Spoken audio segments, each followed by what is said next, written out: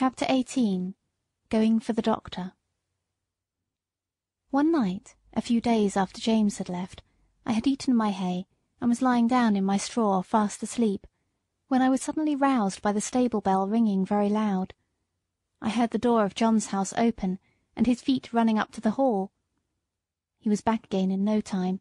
He unlocked the stable door and came in, calling out, "Wake up, Beauty, you must go well now, if ever you did." And almost before I could think, he had got the saddle on my back and the bridle on my head. He just ran round for his coat, and then took me at a quick trot up to the hall door. The squire stood there with a lamp in his hand. "Now, John," he said, "ride for your life, that is, for your mistress's life. There is not a moment to lose. Give this note to Dr. White, give your horse a rest at the inn, and be back as soon as you can." John said, "Yes, sir," and was on my back in a minute. The gardener who lived at the lodge had heard the bell ring, and was ready with the gate open, and away we went through the park and through the village, and down the hill till we came to the toll gate. John called very loud and thumped upon the door. The man was soon out and flung open the gate. "Now," said John, "do you keep the gate open for the doctor. Here's the money." And off he went again. There was before us a long piece of level road by the riverside. John said to me, "Now, Beauty, do your best." And so I did. I wanted no whip nor spur, and for 2 miles I galloped as fast as I could lay my feet to the ground. I don't believe that my old grandfather, who won the race at Newmarket, could have gone faster. When we came to the bridge, John pulled me up a little and patted my neck. "Well done, Beauty. Good old fellow," he said. He would have let me go slower, but my spirit was up, and I was off again as fast as before. The air was frosty, the moon was bright, it was very pleasant. We came through a village, then through a dark wood, then uphill, then downhill, till after 8 miles' run we came to the town, through the streets and into the market-place. It was all quite still except the clatter of my feet on the stones. Everybody was asleep. The church clock struck 3 as we drew up at Dr. White's door. John rang the bell twice, and then knocked at the door like thunder. A window was thrown up, and Dr. White, in his nightcap, put his head out and said, "What do you want?" "Mrs. Gordon is very ill, sir. Master wants you to go at once. He thinks she will die if you cannot get there. Here is a note." "Wait," he said, "I will come." He shut the window and was soon at the door. "The worst of it is," he said, "that my horse has been out all day and is quite done up. My son has just been sent for, and he has taken the other. What is to be done? Can I have your horse?" "He has come at a gallop nearly all the way, sir, and I was to give him a rest here, but I think my master would not be against it, if you think fit, sir." "All right," he said, "I will soon be ready." John stood by me and stroked my neck. I was very hot. The doctor came out with his riding whip. "You need not take that, sir," said John. "Black Beauty will go until he drops. Take care of him, sir, if you can. I should not like any harm to come to him." "No, no, John," said the doctor. "I hope not." And in a minute we had left John far behind. I will not tell about our way back. The doctor was a heavier man than John, and not so good a rider. However, I did my very best.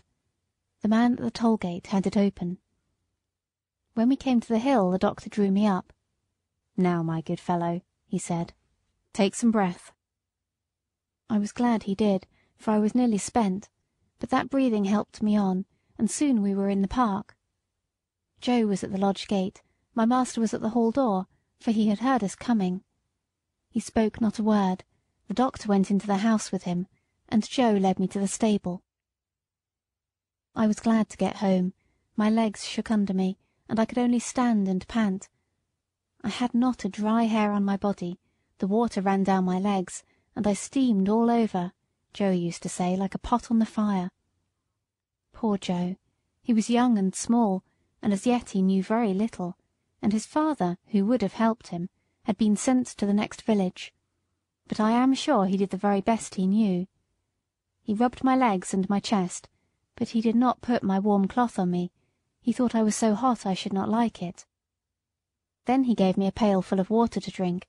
It was cold and very good, and I drank it all.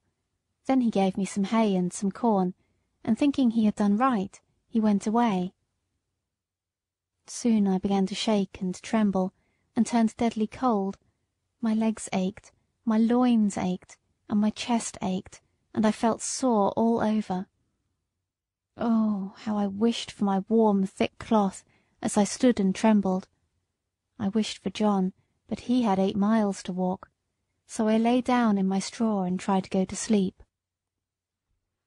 After a long while I heard John at the door. I gave a low moan, for I was in great pain. He was at my side in a moment, stooping down by me. I could not tell him how I felt, but he seemed to know it all. He covered me up with 2 or 3 warm cloths, and then ran to the house for some hot water. He made me some warm gruel, which I drank, and then I think I went to sleep. John seemed to be very much put out. I heard him say to himself over and over again, stupid boy, no cloth put on, and I dare say the water was cold too. Boys are no good." But Joe was a good boy, after all. I was now very ill. A strong inflammation had attacked my lungs, and I could not draw my breath without pain. John nursed me night and day. He would get up 2 or 3 times in the night to come to me. My master, too, often came to see me. "My poor Beauty," he said one day. "My good horse, you saved your mistress's life, Beauty. Yes, you saved her life." I was very glad to hear that, for it seems the doctor had said if we had been a little longer it would have been too late. John told my master he never saw a horse go so fast in his life. It seemed as if the horse knew what was the matter. Of course I did, though John thought not. At least I knew as much as this, that John and I must go at the top of our speed, and that it was for the sake of the mistress. End of chapter 18.